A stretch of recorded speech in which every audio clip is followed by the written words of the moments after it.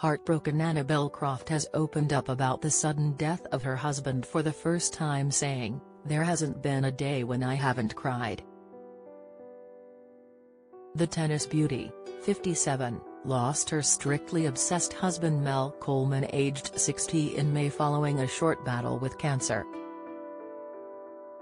And she hopes that doing the BBC show he loved so much can be a much-needed distraction.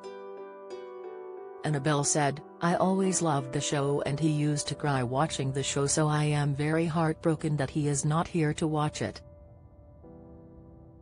It's been a terrible time, there hasn't been a day where I haven't cried.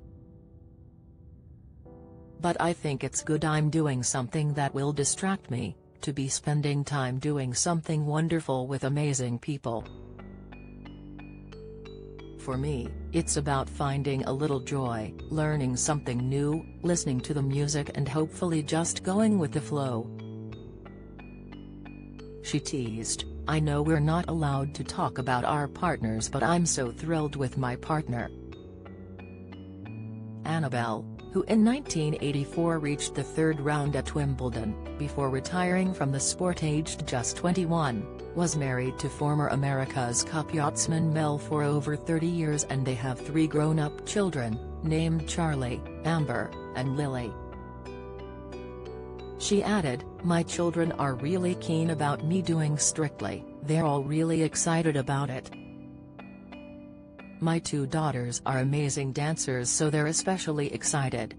Annabel has previously revealed her late husband Mel was a huge fan of Strictly. She said, "I'm so thrilled to be taking part in the program." She added, "I've always been a big fan of the show, my husband was a really huge fan of it."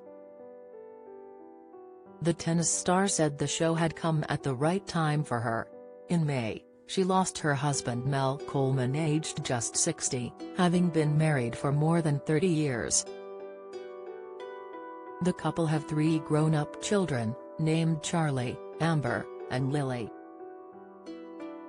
Annabel announced the sad news in a statement which read, "My beloved husband Mel passed away peacefully on Wednesday morning after a short battle with cancer.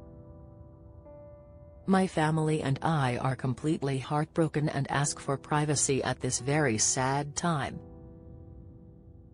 A friend told the Daily Mail at the time, "This has come as an extreme shock to everyone. The diagnosis was out of the blue and Mel did not seem unwell at the time. Sadly, the cancer progressed brutally. Everyone is devastated and horrified, and Annabel is absolutely shattered." Follow Mirror Celebs on Snapchat, Instagram, Twitter, Facebook, YouTube and Threads.